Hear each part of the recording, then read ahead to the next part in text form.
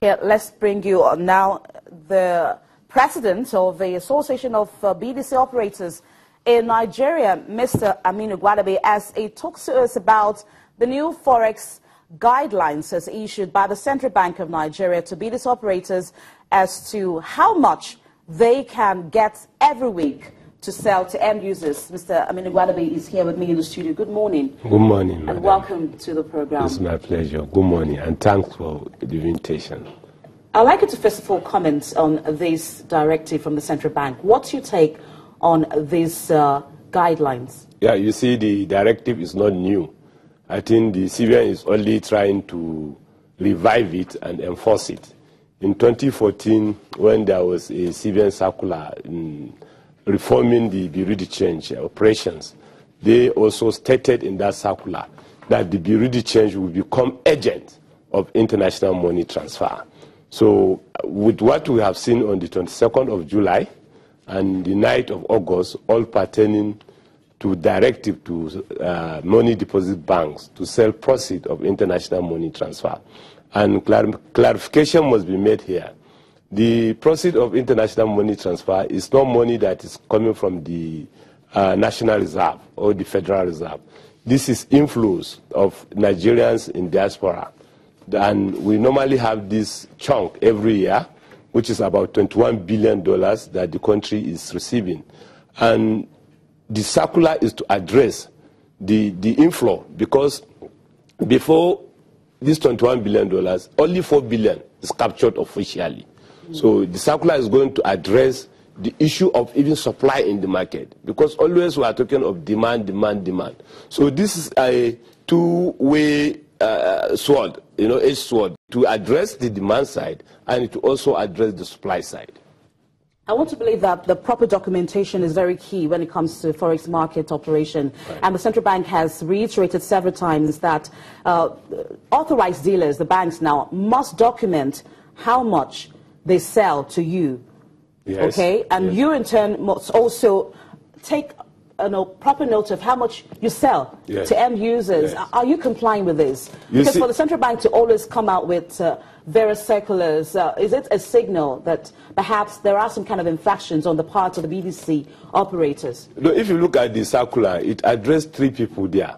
It addressed the bank, it addressed the MTOs, that is International Money Transfer Operator, it also addressed the BDCs.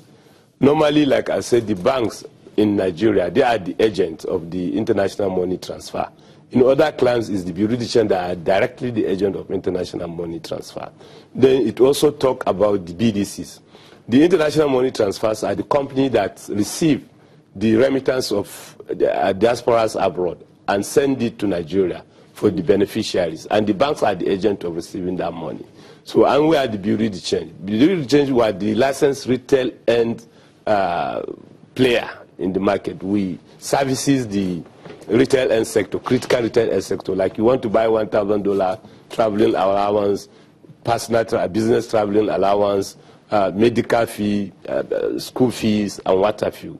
So we are meant to serve that critical retail sector segment. So the rendition or the regulation there stated that the IMTO, that's the International Money Transfer, must render his return of what he has received from the Nigerian diaspora to the banks.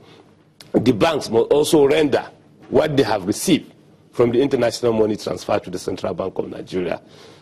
They must also render how much they have sold to each BDC in Nigeria. The BDC also will now also render his return that this is how much I buy per week from so-so bank. The whole essence is to capture the amount that is coming into this country, and also to ensure that there is transparency, because before there's a lot of compromise in the market.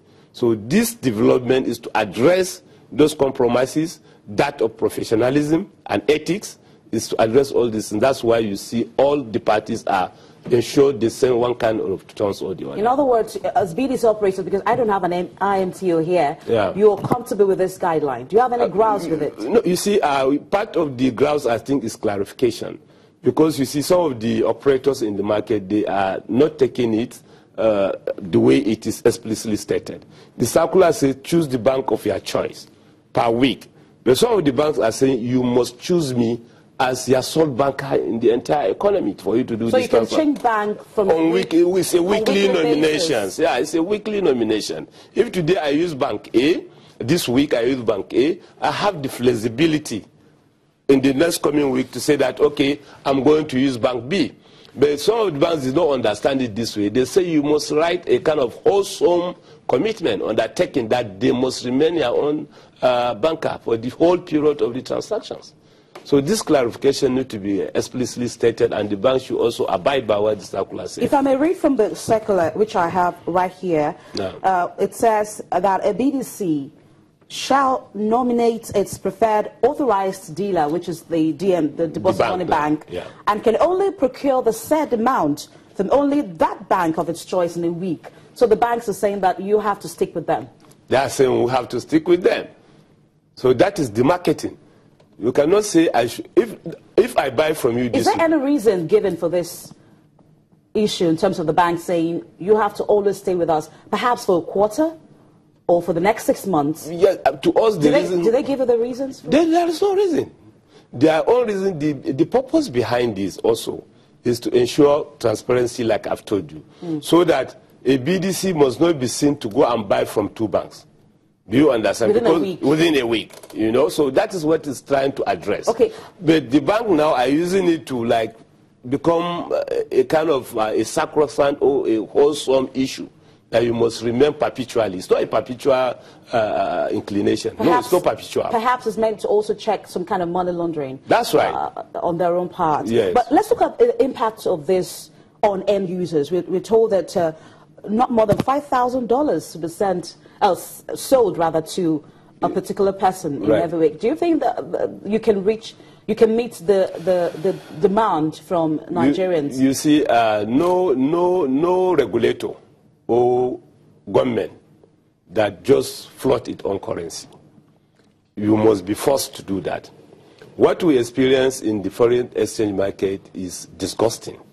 There is a lot of spike and volatility, shortages, speculation, hoarding, all kinds of behaviors that is really dangerous to even the general economy. Okay. So, and as a result of that, the regulator have to address some certain key issues. Okay. And one of the key issues is to make some of the players also active, readmit them into the market, that is the bureau de change operators. And also to start, yes, even before the circular, we have a scope.